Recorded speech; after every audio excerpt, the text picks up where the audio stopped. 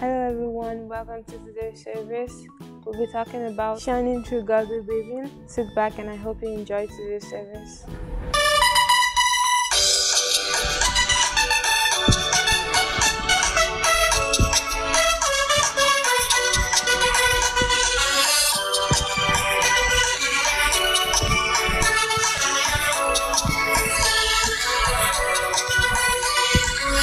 We are a chosen generation, called forth to show His excellence. All I require for life God has given me. I know who I am. We are a chosen generation, called forth to show His excellence. All I require for life God has given me. I know who I am. I know who God says I am. What He says I am. Where He says I'm at. I know who I am. I know who God says I am. What He says I am. Where He says I'm at. I know who I am. I'm working in power. I'm working miracles. I live a life of favor, 'cause I know who I am. I'm working in power. I'm working miracles. I live a life of favor, 'cause I know who I am. Oh,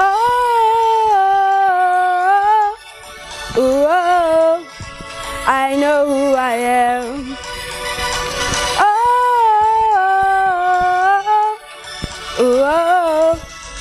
I know who I am.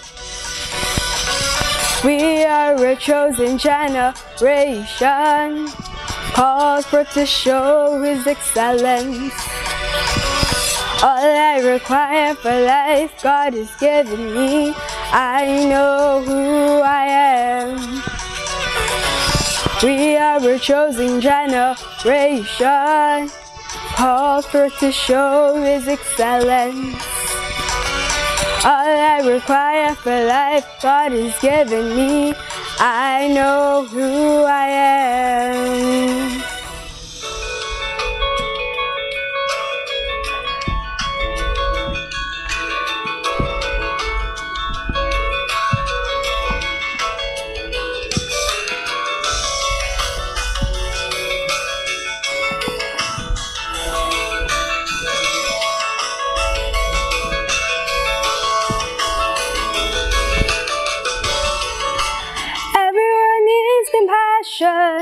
A love that's never failing. Let mercy fall on me. Everyone needs kindness, the kindness of a Savior, the hope of nations.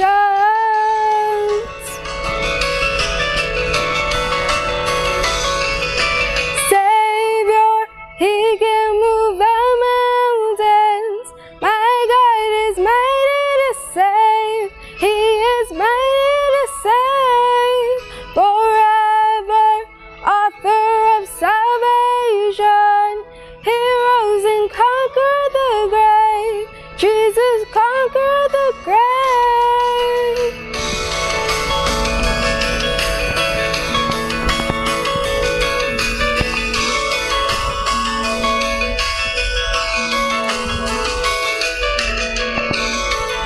So take me as you find me, all my fears and failures. Fill my life again. I'll give my life to follow everything I believe in. Now I surrender.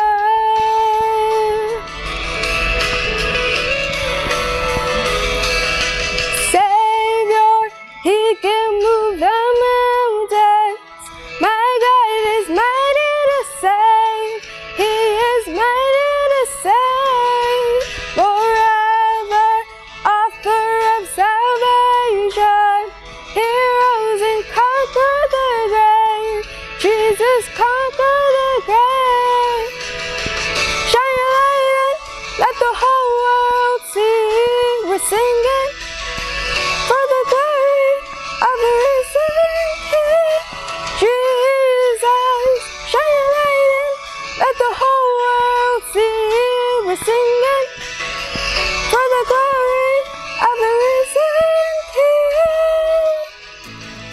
Good morning, children. It's good to be with you again today. How was the praise worship? Did you enjoy it? I hope you danced and clapped and praised God. It is always good to praise the Lord. The Bible says in the presence of God, there is fullness of joy. So hope you enjoy the praise worship and you worship God with all that is in you. Good. You're welcome again to another Sunday service. I hope you're excited. Okay, today we're going to be talking about shining through godly living. But before we go right in, let's say a word of prayer. Our Father and our God, we thank you. We give you glory. We honor you. We thank you for another beautiful day, another beautiful morning. We thank you, Father, King of Glory, for making it possible for us to come together today as children of the Most High God. We thank you for each and every one of us. We thank you for Restoration House Hamilton. We thank you for the apple of God's eye. We thank you for our parents. We thank you for our friends. We thank you for our teachers. We thank you for our siblings, our brothers and sisters. Father, we thank you for every good and perfect thing that you're doing in our lives. Father, Lord, even as we go into your word this morning, Father, please go with us. Father, we pray for your knowledge. We pray for your wisdom. We pray, Father, King of Glory, that you will teach us yourself. We pray, Lord, Father, King of Glory, for your inspiration. Father, Lord, even as we're going to be learning about shining through godly living, Father, we pray, King of Glory, that we will not be just hearers, oh Lord, but we will be doers of your word, oh Lord. We pray that, Lord, you would help us, oh Lord, to live a godly life. Will help us to live a life that is pleasing unto you. Thank you, our Heavenly Father. We give you glory. We appreciate you, our God. Be thou exalted, be glorified, and be magnified. In Jesus' name we have prayed. Amen. Amen. Nice to have you, children. Nice to be here today. So like I said, we're going to be talking about shining through godly living. What is godly living? What is it to shine? When we shine, we cannot be hidden. Something that is shining, everybody can see it, right? So it means that when we live a godly life, we shine. The glory of God shines through us. People see us and they're attracted to us because we carry the light of the Lord. We cannot be hidden. The Bible says that we are like a city that is on a hill that cannot be hidden. So when we live a godly life, we shine bright like the sun. Let's get right into it. So, our memory verse for today is from the book of Titus, chapter 2, verse 12. Again, our memory verse is the book of Titus, chapter 2, verse 12. And it says, it teaches us to say no to ungodliness and worldly passions, and to live self-controlled, upright, and godly lives in this present world. I would like to read that from the International Children's Bible. Let's see what it says. That is the book of Titus, chapter 2, verse 12. Now I'm reading from the International Children's Bible. And it says, it teaches us not to live against God and not to do evil things that the world wants us to do. That grace that teaches us to live in the present age in a wise and right way, a way that shows that we serve God. Wow. I would like to read that again. Do you have your Bibles with me? With you, rather? Let's read it together. It's our memory verse after all.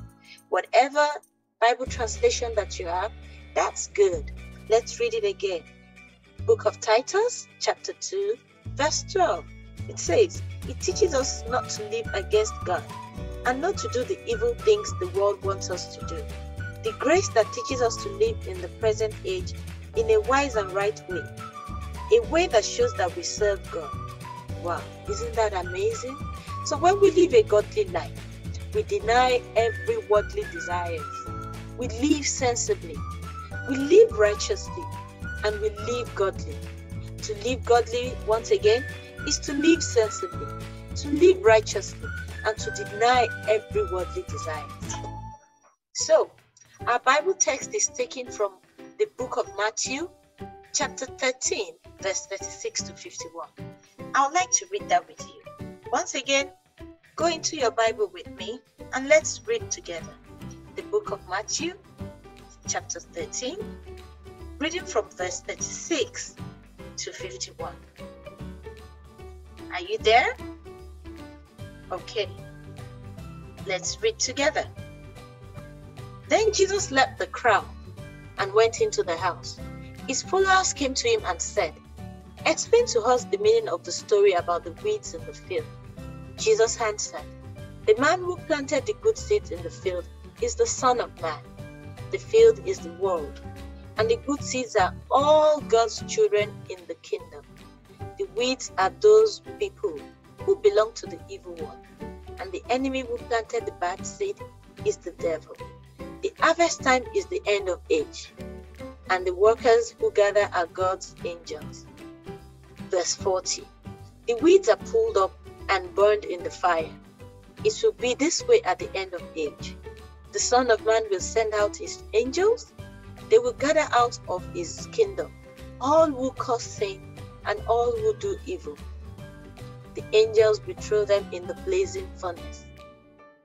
There the people will cry and grind their teeth with pain. Verse 43. Then the good people will shine like the sun in the kingdom of their Father. Let those with ears use them and listen. Verse 44. The kingdom of heaven is like a treasure hidden in a field. One day a man found the treasure, and then he hid it back in the field. The man was very happy to find the treasure. He went and sold everything he owned to buy that field. Also, that's verse 45. Also, the kingdom of heaven is like a man looking for fine pearls. One day he found a very valuable pearl. The man went and sold everything that he had to buy that pearl. Verse 47. Also, the kingdom of heaven is a net that was put in the lake. The net caught many different kinds of fish. When it was full, the fishermen pulled the net to shore. They sat down and put all the good fish in baskets. Then they threw away the bad fish. It will be this way at the end of the age. The angels will come and separate the evil people from the good people. The angels will throw the evil people in the blazing furnace. In that place, people will cry and grind their teeth with pain. Jesus asked his followers, "Do you understand all this saying?" They answered, "Yes, we understand."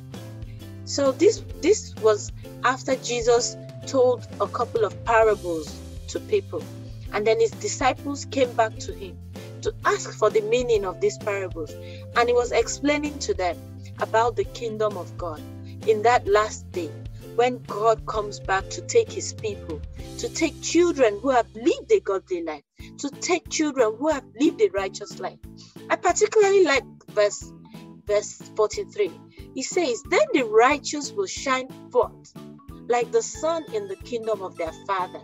He who has ears, let him hear." So, for us to be accepted into the kingdom of God, for us to be able to join Jesus at the end of time, in the kingdom of God, in paradise, where we hear that everything is beautiful, we have to live a godly life here on earth, here in the world. We need to live a godly life so that we can be with Jesus Christ in his kingdom at the last day. And that is why our lesson today tells us that we would shine bright when we live a life of godliness. Jesus Christ already came into this world to save us from our sins, so that we can enjoy his kingdom with him, like he told in the parable. As children of God, we shine when we live a godly life. Like our memory verse said to us and encourages us that we should live a life of self-control. What does it mean to live a life of self-control? This means that we are to live a humble life, a life that does the right thing at the right time, that always does what is right, that always does what is good. Yeah? How can we do this? We have the help of Jesus Christ. And we also do this when we live a humble life. When we live a life that we acknowledge that we are human beings. And sometimes we sin, sometimes we do things that we're not supposed to do. But we acknowledge this and we ask God for forgiveness. We confess our sins so that our life would be a righteous one. So, if you ask me, what is godly living? Like I said, God created us in His image, and He expects us as His children to live a life of purity, a righteous life, right? The same way that Jesus Christ lived a holy life, a life of righteousness, He expects us as His children that are created in the image of God to do the same. God already sent His Son, Jesus Christ, to this world to die for our sins and to destroy the works of the devil. So we have power in the name of Jesus. We have power in Christ to help us to live a life of godliness, a life that honors God. By honoring God, what do we mean? It means that we respect God. We fear Him as the Almighty God. Not the scary fear, right? It is that fear that lives in us, that makes us obey God, that makes us want to do everything that He has asked us to do. A life that obeys His commandments. And the Bible tells us that God is holy and He cannot behold sin.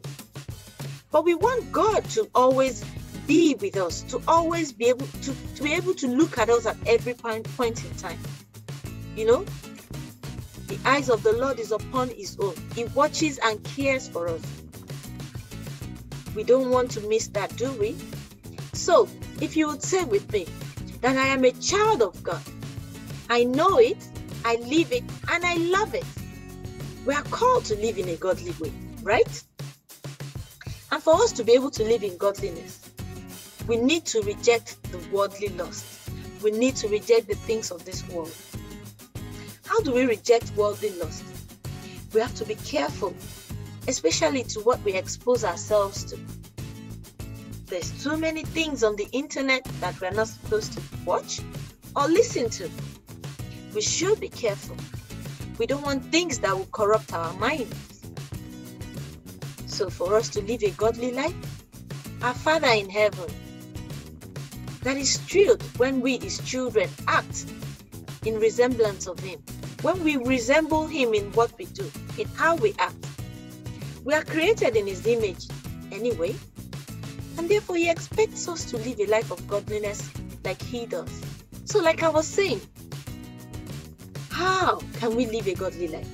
We should be careful what we expose ourselves to. We should be careful the company we keep. When we see people that are doing things that are not good, we need to be careful and not associate with those people.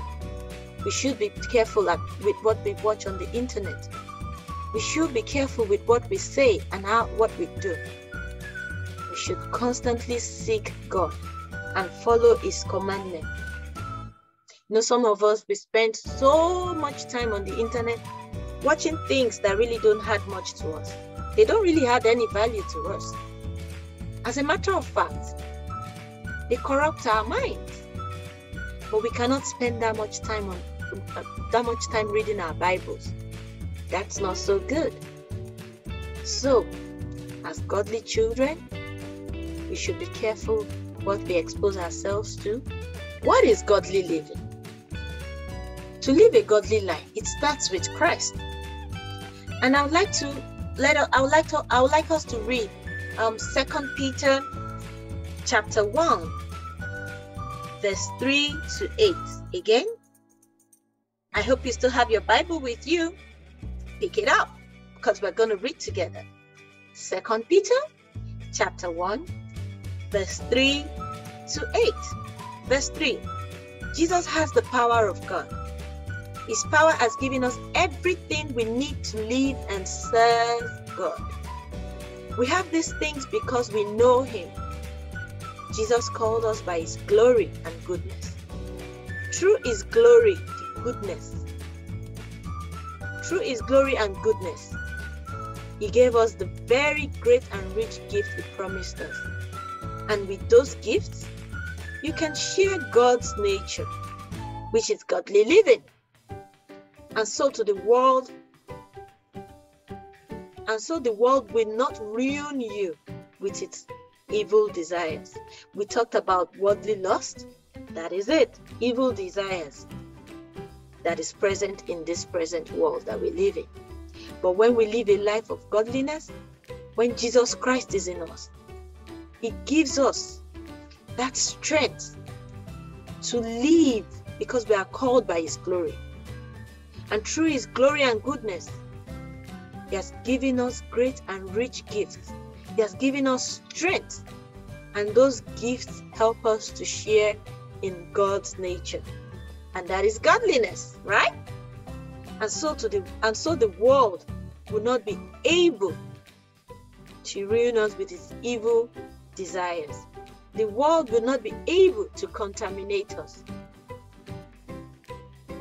So godly living starts with Christ.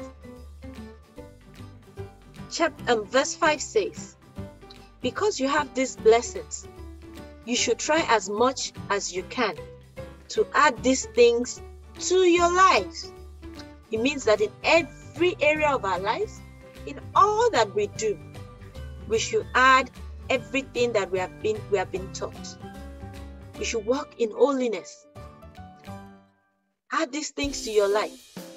And what are these things? To your faith, add goodness. And to your goodness, add knowledge. To your knowledge, add self-control. We already talked about that, right? That godly living is living a self-controlled life. And to your self-control, add the ability to hold on, to persevere. And to your ability to hold on, add the service of God. And to the service of God, add kindness for your brothers and sisters in Christ. And to your kindness, add love. If all these things are in you and are growing, then they will help you never to be useless. They will help your knowledge of our Lord Jesus Christ and make your life better. Make your life godly. So, how do we live a godly life? In what ways do we live a godly life? What is godly living? It is by seeking the knowledge of God. How do we seek the knowledge of God? It is by reading the Word of God. What is the Word of God? If you ask me, I know you know it. The Word of God is our Bible. Godly living means that we live a life of thanksgiving. We live a life that is always thankful. No matter what we're going through, no matter what situation we are in, when we live a life of godliness, we are still thankful. Right? And 1 Thessalonians chapter 5, verse 18 tells us that we should always be happy and never stop praying. In all things, give thanks to God. To live a godly life, we are to be led by the Holy Spirit of God. You know that still small voice that comes to your mind every time, that tells you to do what is right at all times, that directs you in the right way and right path. That is the Holy Spirit. Listen to it. There's another voice that is always loud, that is trying to convince us to do things that are not good. That is the voice of the enemy. No, do not follow that voice. Let us be led by the Holy Spirit. Let us always listen to the Holy Spirit of God. Pray persistently. As we read our Bible daily and all the time, we're also to pray persistently. So, going on, how do we live a godly life? I think we said that before. We follow the examples of Jesus Christ. We do as Christ does. We live a life of Christ. We should always acknowledge our faults. We read that before. Acknowledge our sins and repent of them. We should read our Bible, and not just reading it. We should do what it says. Let us practice what we preach. We can't just be telling people to do good. We also are supposed to do that. So if you ask me, you want me to live a godly life, or we are to live a godly life, what are the rewards of living a godly life? We have the evidence of God's fruitfulness in our lives. The Bible tells us that God is a rewarder of those who diligently seek Him, those who diligently do what He tells them to do. He's a rewarder. And how does He reward us? We are fruitful in all that we do. And there is the evidence of it in our lives. We achieve excellence in all that we do. Psalm 1 verse 3 says that we are like a tree that is planted by the rivers of water. And our leaves are always green and in season at all times. And we bring out fruits in season, in every season. Rewards of a godly life is that we are contented. We don't feel like we lack anything. We are sufficient with God, what God has given us. We have that contentment, that sufficiency in our God. Godly living helps us fulfill God's purpose for our life. We enjoy the love of God. The eternal life is ours.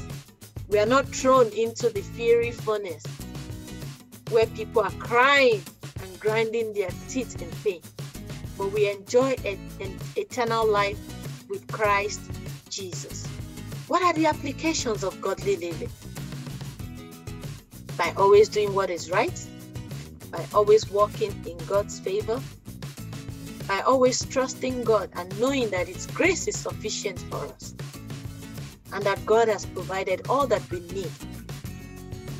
Trusting Him and holding on to Him, knowing that we can press on, even as we lay hold of that which Christ lay hold of. Jesus Christ is the only one that can help us. He's always at the door of our hearts, knocking, waiting for us to open the door unto Him, so that He can come in and dine with us, and live in us, and fellowship with us, and we fellowship with Him. How do we allow Jesus in? By accepting Him as our Lord and personal Savior. Accepting Jesus as our Lord and personal Savior is the invitation we have to a life of godliness.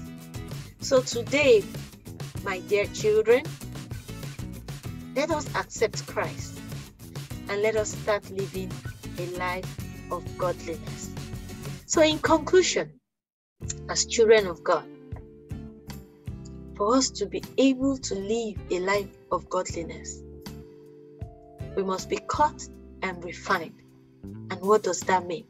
It goes back to us living a self-controlled life, a quiet life, a life of holiness, a refined life, a pure one that is pruned and molded so that we are fit for the Master's work.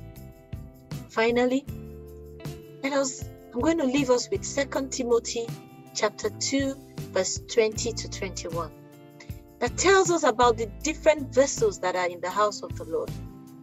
He says, in the great house, there are not only vessels of gold and silver, but also vessels of clay and of wood, some of honor and some for dishonor.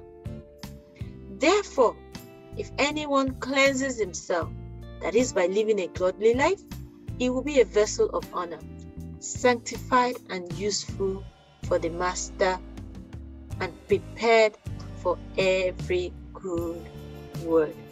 So children, let's go into the world, knowing that we might live in this world, but we are not of this world, and therefore we will live a life of godliness, a life that shines bright, a life that draws people to God, a life that tells people that we are children of Jesus Christ. We are Christians, followers of Christ. So, children, thank you. And I want us to go and continue to live a life of godliness. God bless you. Hope you enjoyed today's service and have a blessed week.